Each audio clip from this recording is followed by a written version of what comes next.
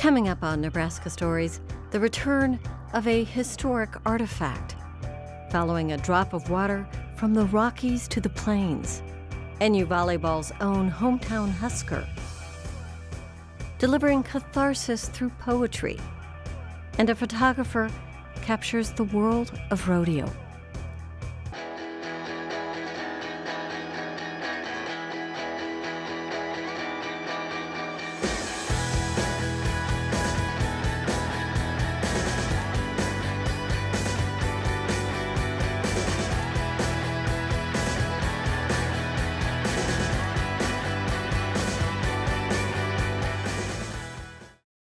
But there's a slight shininess from whatever the finish is on it.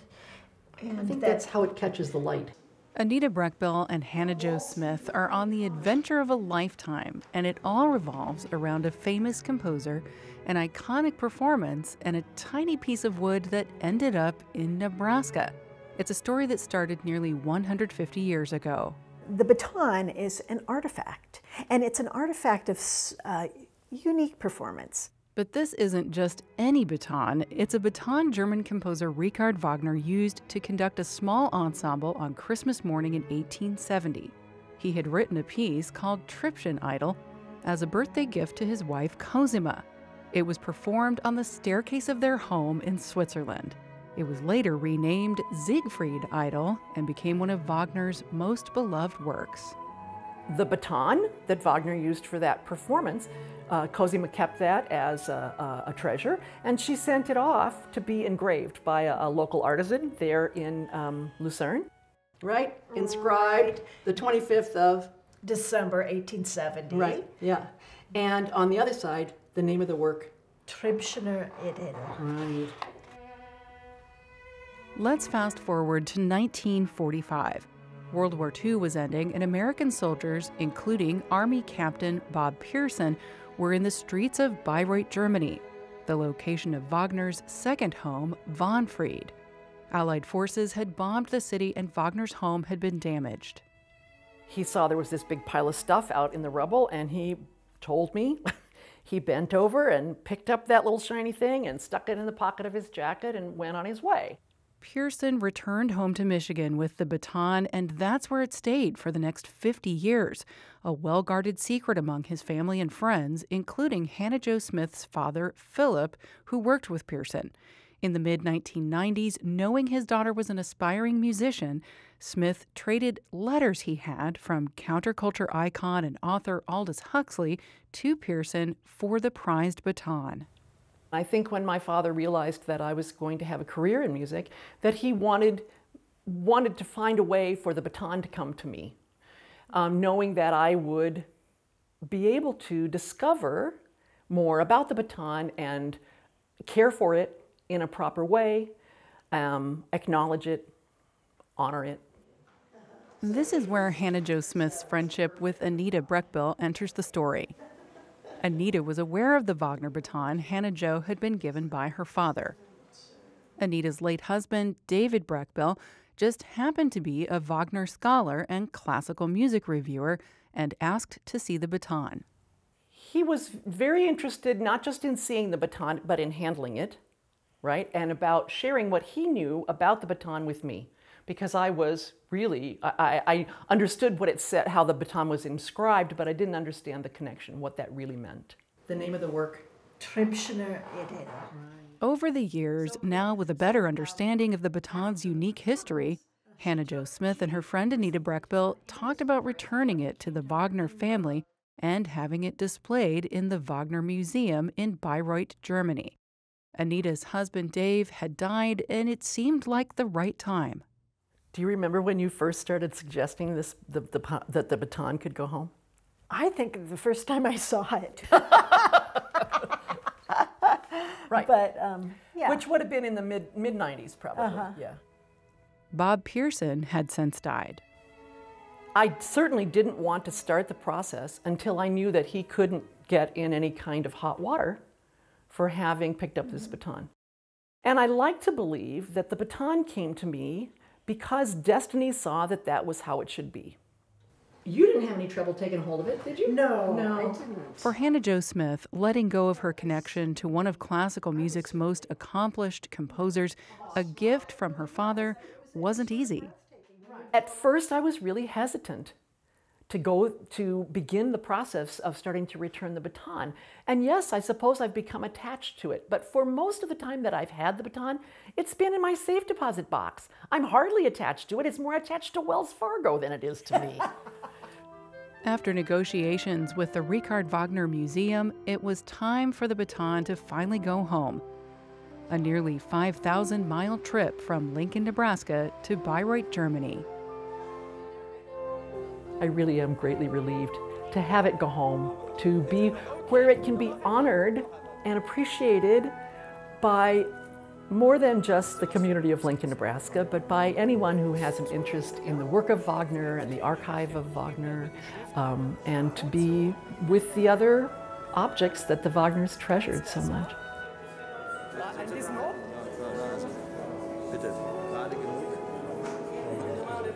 So the Festspiel house, built in 1872, do you remember how hot it was? It was outrageously hot. I'm so Back glad. home in Nebraska, their adventure over, Anita and Hannah Jo haven't had second thoughts about returning the baton to Germany. They've been guardians of the baton, as they say, and helped get it back to where it belongs. Every German that I spoke to about this story was overwhelmed with the idea that I would gladly and willingly part company with that baton. I was strongly affirmed in my decision to make that trip and to take the baton home. And I've been grateful to Anita for the support and guidance that she's provided every step of the way. It's been great.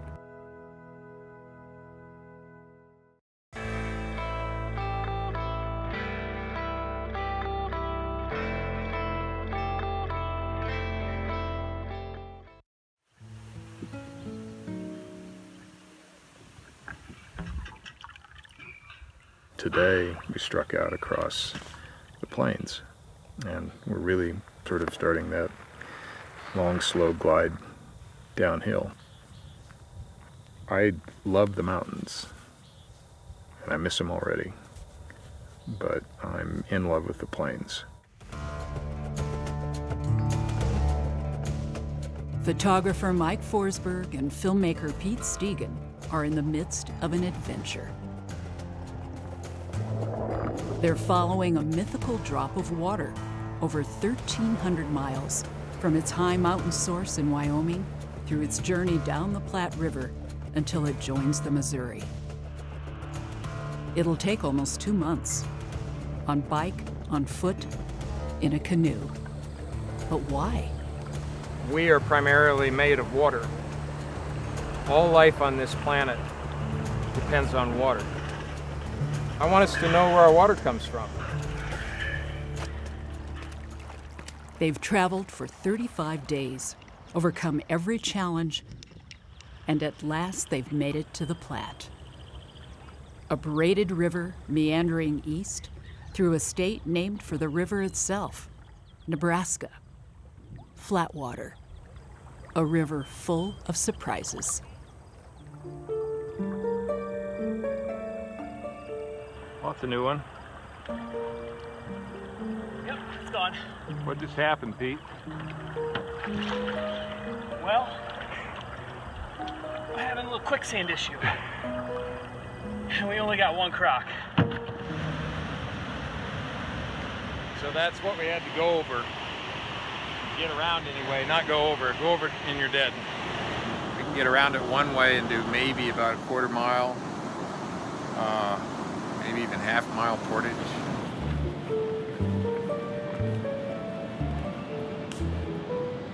Light as a feather if you stick together.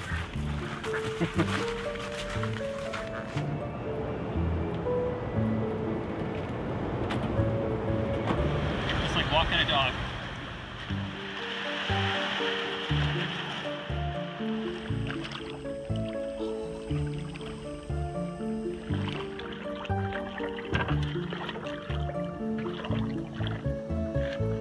I need you. I got it. I got it.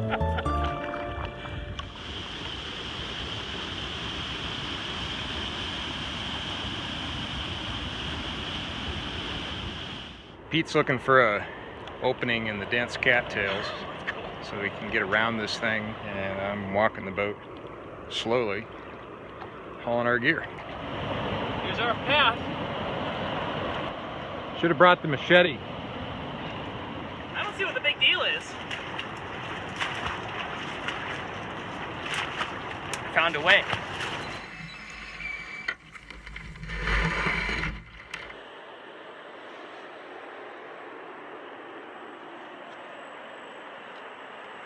Nice work, Pete.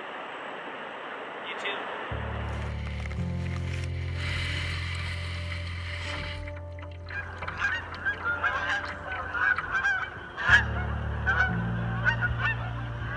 And then, the biggest obstacle of all. Eventually, we weren't in a river anymore, we were in a lake. The river becomes a lake, and things are going well, and the wind starts to pick up.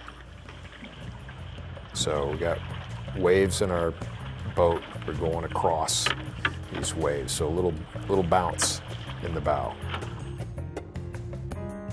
They had entered 22-mile-long Lake McConaughey.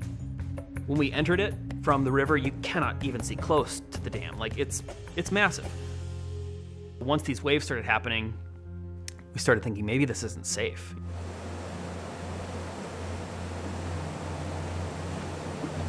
And then this gate swings open and closed like this. Nate Nielsen, foreman of Kingsley Dam, portages Mike and Pete past Lake McConaughey, over the earthen dam, and sends them on their way. It was a lot of work for those guys. They had a lot of fun, I think, but they were working hard. There are surprises hidden beneath the water.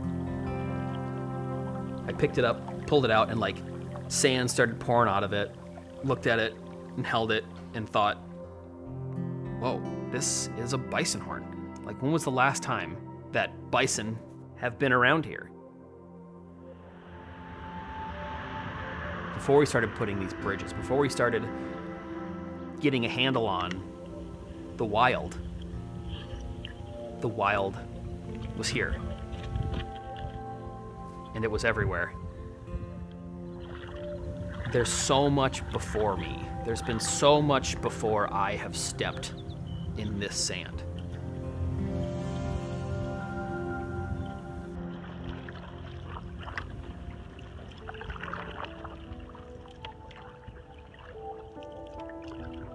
On day 55, the last full day of their journey, the river has one more surprise for them. I had the tent set up, and darkness had fallen, and there was lightning flashing off in the distance. It's almost like it was a show for us, you know, it was like building and growing and lightning. That was probably the most intense storm that I've ever been in. The walls were sucking in and then blowing out and sucking in. It was crazy. We woke up the next morning and everything was glistening. The river had risen almost to flood stage, and the clear river with braided sandbars that we had been paddling through for several days prior all of a sudden was a chocolate milkshake with, you know, huge piles of foam and huge upwellings coming from below, you know, like just big belches of water coming up. And we sort of looked at each other and thought, well, we got like 14 miles to go and we can't stop now. This is amazing to see this. Well, it seemed like the water was saying, you're done. Time's up. You followed me all the way to the mouth. Time to get out. They have reached the place where the Platte River becomes the Missouri. I think we're there. Nice work. This river is me. This river is you. And if you live in this basin, it's you. You should care where your water comes from. I think it's so fundamental that we almost overlook it. We have this tiny little wedge of water that we all need to survive. We all need to be able to share it. We all need to be able to understand it. That's a pretty powerful thing.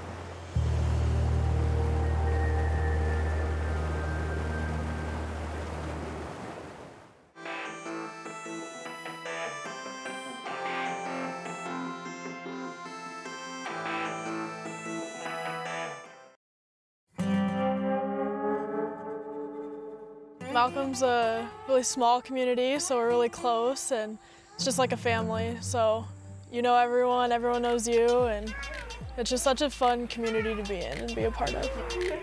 I have two older sisters, Britny and Morgan, and they're quite a bit older than me. I was already in junior high when she was born, so she pretty much kind of grew up following us in our activities. She went to her first high school volleyball game at 2 weeks. And so her life revolved around her sisters and their games. When she was 4 or 5 years old, she already was trying to have competitions on how many times she could pass it back and forth. Whenever I was growing up, I was always looking up to them and trying to be like them and try to beat them. We're very competitive.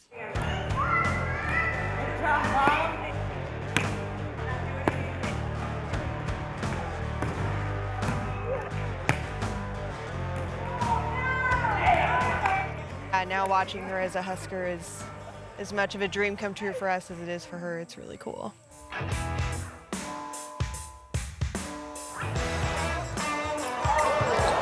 ace out of the timeout, so the Huskers tie it up. She was always a hitter growing up, even though she's only 5'9", she jumps pretty well. The better the competition, the harder she seemed to play and work.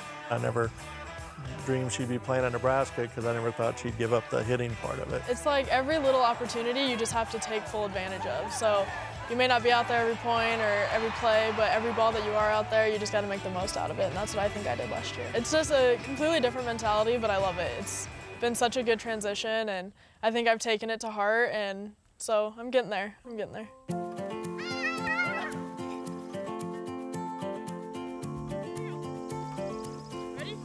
She's a super aunt. Yeah, she is. She is. She's always, you know, down playing with the kids. I mean, I think they kind of think she's, yeah, like a superhero, a hero in their eyes, and they call her Aunt Lee. So that's kind of her name around in our family is Aunt Lee. They're my biggest support system, and I know that I would not be able to be who I am and be a Husker if it wasn't for them, and they've sacrificed so much for me. So it's so cool to like see them in the crowd, and you can always pick them out. We have a pretty big family, so you can always pick them out. They're always screaming, so it's so fun. It's so awesome.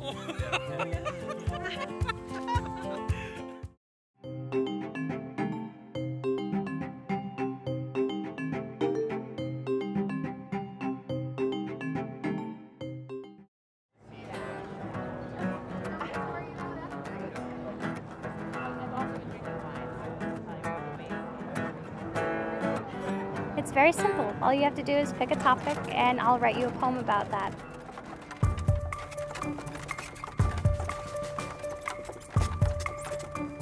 People are kind of baffled that it's that simple, that there also isn't a price to it. I started doing this because I wanted to be a poet. It's definitely an exercise in patience.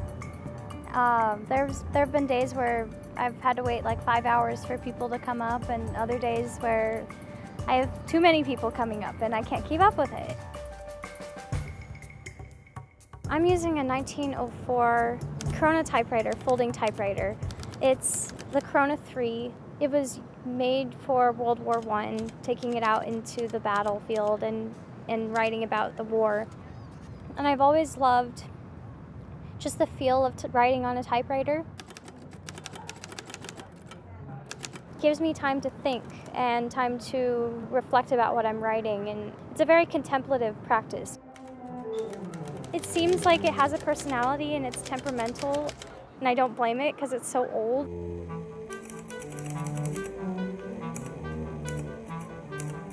There's a forcefulness to the keys when you press them down, so it's almost as if it's more permanent what you're writing because you're producing something on a piece of paper. Mommy, what does it say? Well, let's read. You're getting the reward of writing right away. Want to read it one more time? Okay, it says, Phoenix, wings that shine all the colors known to the eyes. Your wings lose their luster, and you travel to a home away from home to shed your ashes and claim new light. You master the flames, let them embrace you from the fire. A work of art is born, ready to return to the breath of the sun. By Britny Cordera. It was good seeing you guys. Have a good day. My kids said that they would remember the day forever. Parents with their kids will come up and they'll be like, do you know what that is? And then they become, you know, immediately enamored by it. Some kids will know what it is right away, and some others can't really put two and two together that this, you know, the computer evolved from this machine right here. I've seen a typewriter before, but it's kind of fascinating to see an old piece of machinery and now in the time that we're at, before all these new computers were made. Do you want to try it? Sure. Cool. So here, let me give you a blank line, okay? There's a quote by Soren Kierkegaard that says, life can only be experienced backwards, but must be lived forward.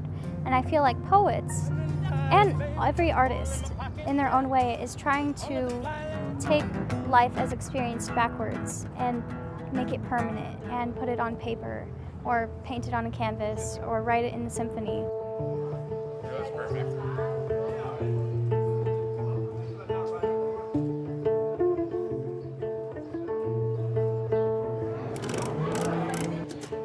And that's why poetry is important, because people get snapshots of things that they missed while they were living life forward instead of backwards.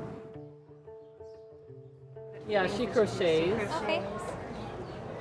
I have an 88-year-old mother. There's not a lot I can buy for her these days.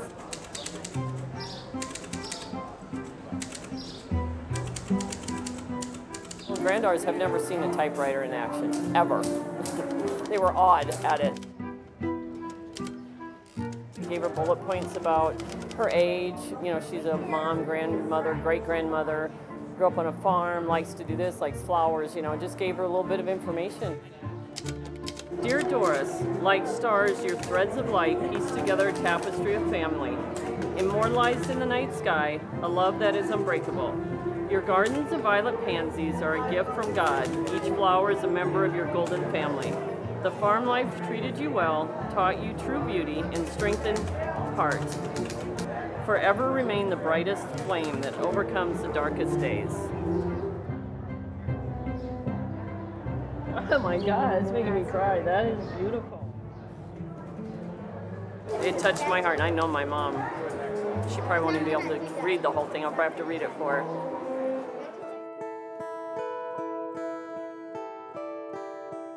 Poetry is a catharsis in itself, and so if I can pay it forward by providing people with catharsis by writing them poetry, then that's a big, you know, gift. That's definitely, it's really nice to do that and awesome. And there's no words, honestly. There's no words to describe the feelings and the emotions. I think she's gonna love it.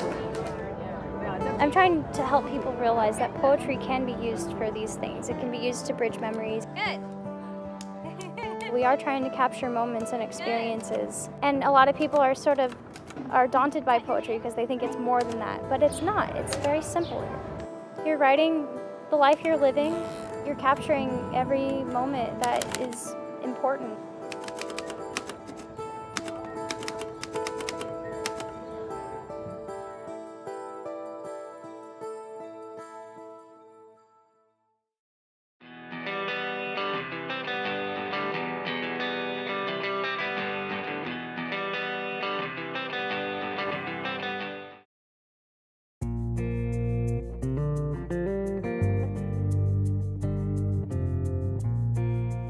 Well, as a photographer, the world of rodeos drew me in because it's just such a photo-rich environment. I mean, you have action, you have little kids, you have adults, there's a lot of color. The light is usually great because it's in the evenings.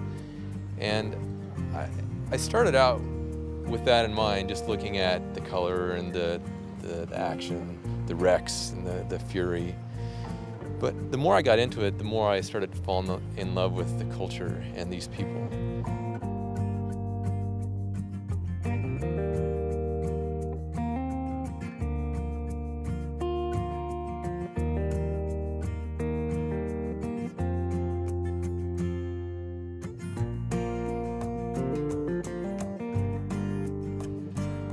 These rodeo competitors are all driven by one single factor, and it doesn't matter if they're riding broncs or bulls or if they're roping and racing, it's all about adrenaline.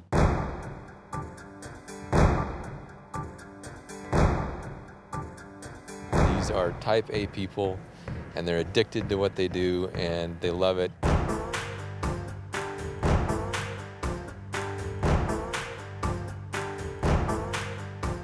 Some of my favorite rodeos are some of the smallest ones, like Clearwater. Callaway is a great little rodeo out in the middle of nowhere. Bladen, which is fairly near Lincoln, is a great rodeo. There is really no judging a rodeo's quality by the population of its county or its city. I found that some of the smallest rodeos are some of the best rodeos.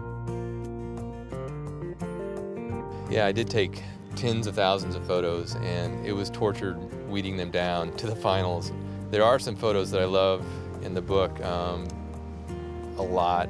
Some of them involve the little kids at the rodeo. A lot of them are real close calls that I happen to catch this split second of chaos that the human eye can't really comprehend. That's why I was in it in the first place. I just wanted to catch that total chaos, that frozen frame where nobody can really understand what's going on unless they analyze it in a photo. Well, I would hope that when people see my book and read what I wrote about the rodeo crowd and the sport of rodeo, first of all, that they have a better understanding of it. There are a lot of misconceptions about rodeo. You know, mainly though, I think I would like people to see what I saw in rodeo, what drew me to it, and that is the sheer beauty of the competition, the sheer craziness of it. And there is a lot of craziness in rodeo. And the family atmosphere. All these things that sort of make Nebraska great is sort of summed up in the sport of rodeo in a way.